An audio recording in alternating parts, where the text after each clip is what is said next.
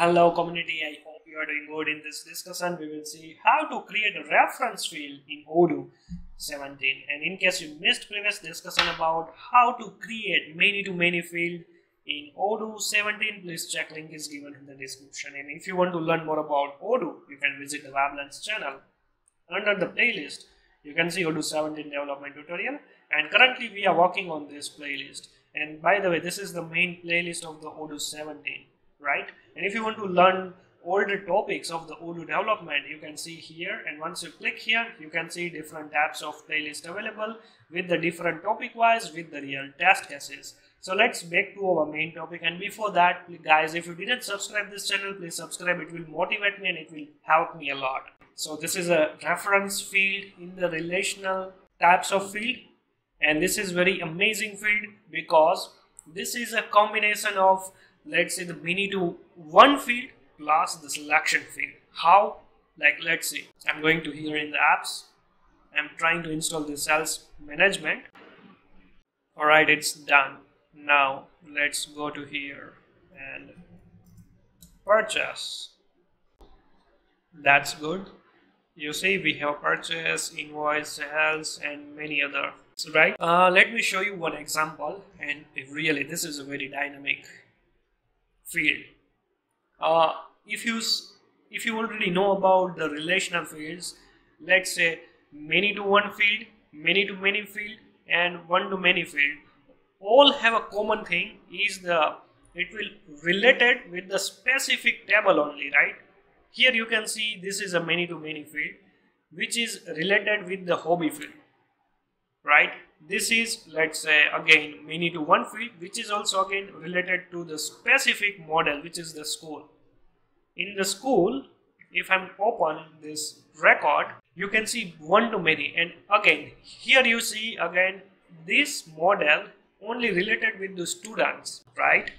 Now the magic of the reference field is it's not with the one specific model's record it will store into the database. It will store as much models data into the database. That's why it's called as a reference field. Let me explain you two ways. The first way is how we can create that reference field in the Odoo side, I mean in the Python side, and how it works in the Postgres side. Alright, and why it is different compared to the other relational fields.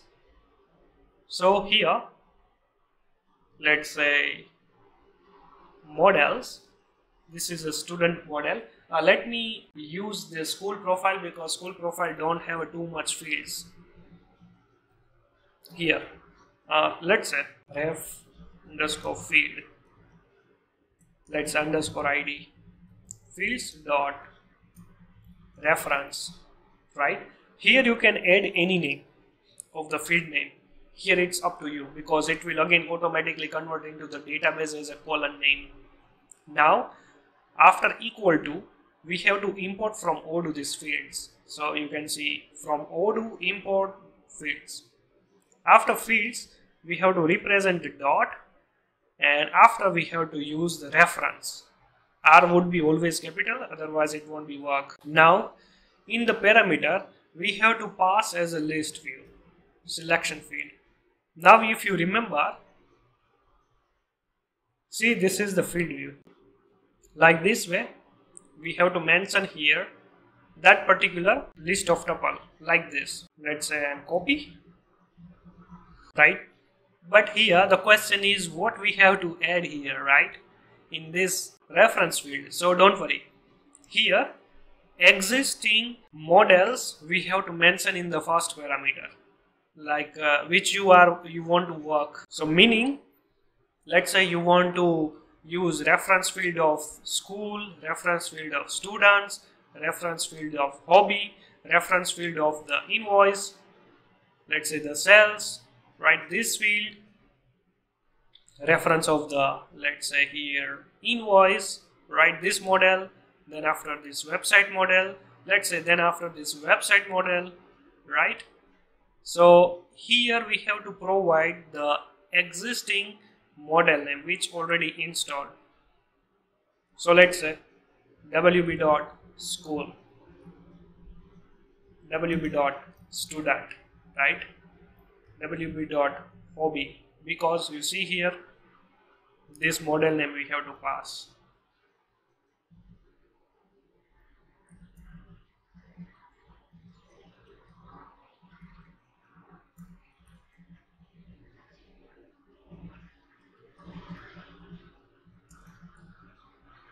Here let's say sell dot order. Here let's say account dot move. Let's say here purchase dot order, right? Those are the models actually which is available. Let's say here we can use as a front end side label name for this option only, not this label name. Student, hobby, sell, invoice, purchase, like this. Now that's it. After we have to copy, we have to paste here in the student, field name equal to like this, right? And let's comment this one to many field here. And I'm trying to upgrade this module but using the PyCharm terminal -u student, and once I click here it will automatically upgrade this module. In case you don't know how to configure Odoo in PyCharm, please check editor level playlist, I already explained. Now I'm going to here in the student profile. Oh, so I have some issue.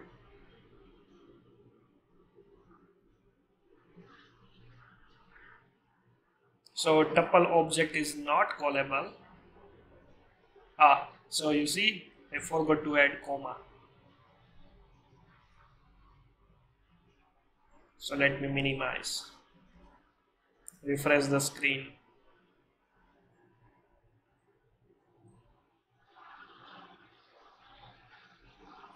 And I'm trying to open the school list, right? And now you can see this ref field is available. Now you can see school, student, hobby, sell, invoice and purchase available. Now the interesting thing is, if you remember, let's say school have total 7 record is available, right? Student having a 14 record is available, right?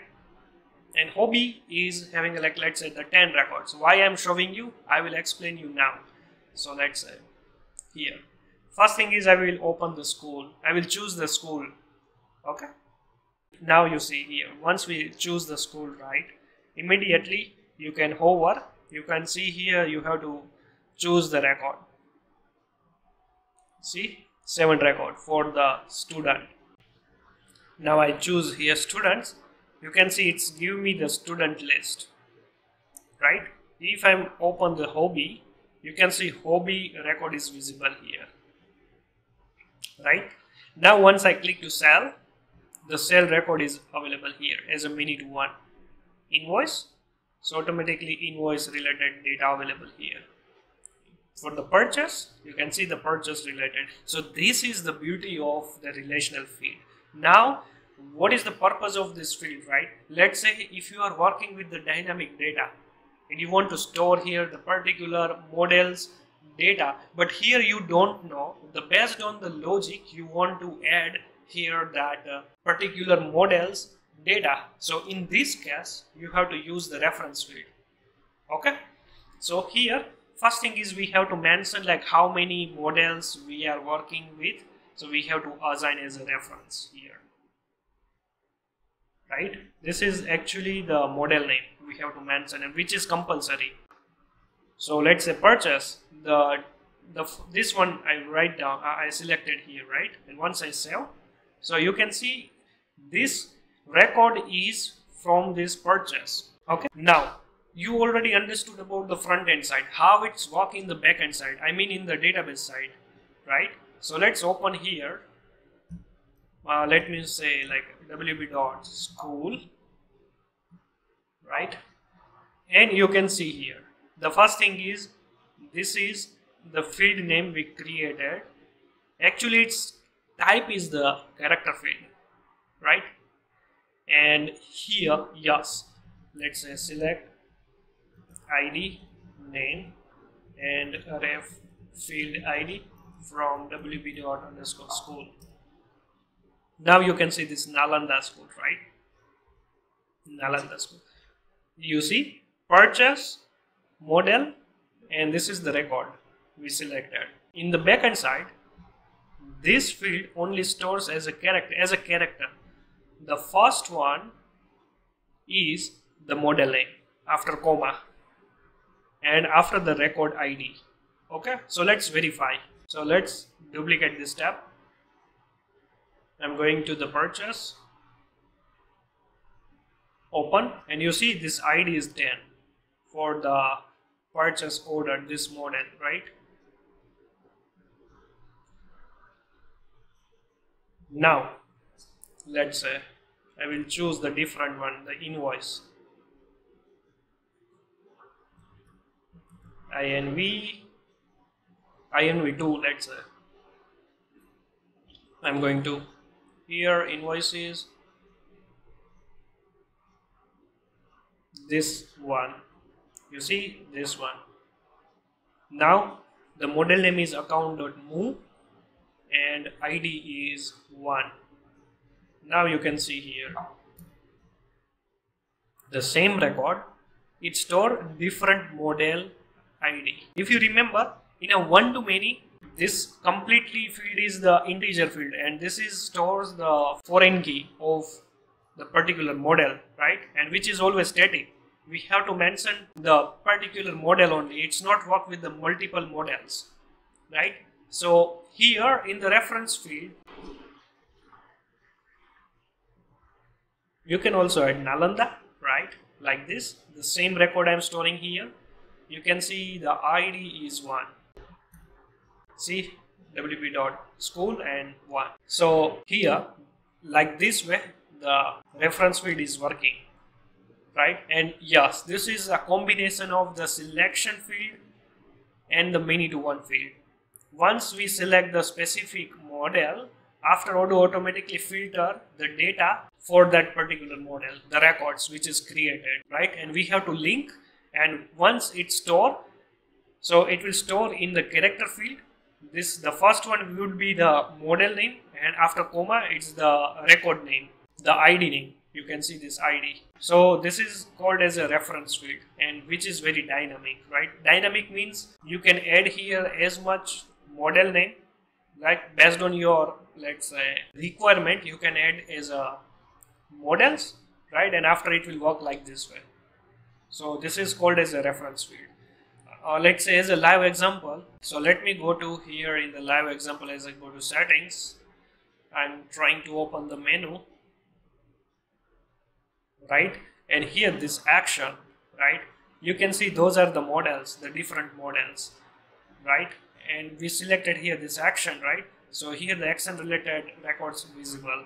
If I will click to report, so report related models is actually using. So this one, this Windows action, right?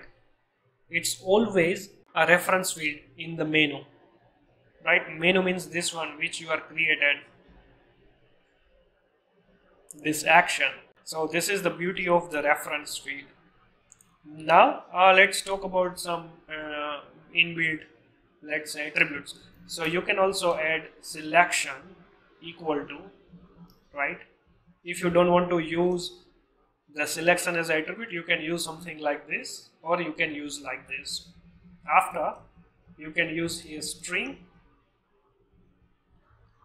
reference.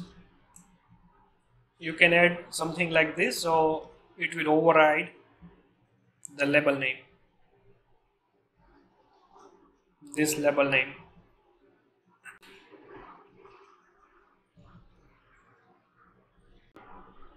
See, you can also add here invisible one, sorry, not this one, but read only.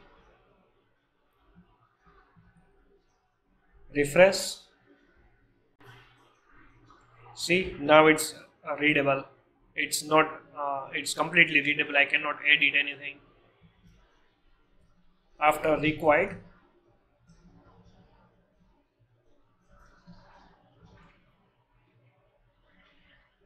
So here, let's say I'm trying to refresh the screen, right? Once I click, and if it is empty, so you can see the required field is working here. After that, help. Once I will refresh the screen, you can see here it's not having any question mark symbol, right? Now you can see having a question mark, and once you hover, you can see the tooltip is display here. This is for the end user. Let's say as a developer can add here a simple note to understand what is this field purpose.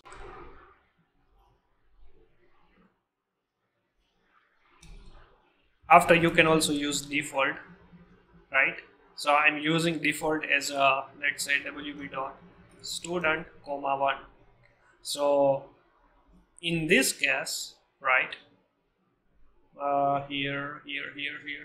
So you can see there is no 1 is there, the ID, the 2 is there. So 2 means ABC school, right? Now you can see once you create a new record in the school profile, right? So automatically the default value populate here. See this ABC school. So this is the part of the default value, but I'm not using here. Now let's talk about the same thing in the XML side. So in the XML side, we can use, let's say, no label 1. Here compulsory we need to upgrade the module. So once we refresh the screen, so label name would be always hide, right? After that, let's say the read only.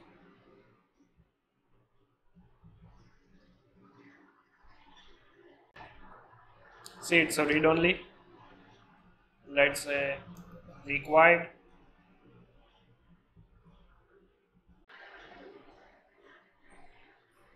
See, after invisible.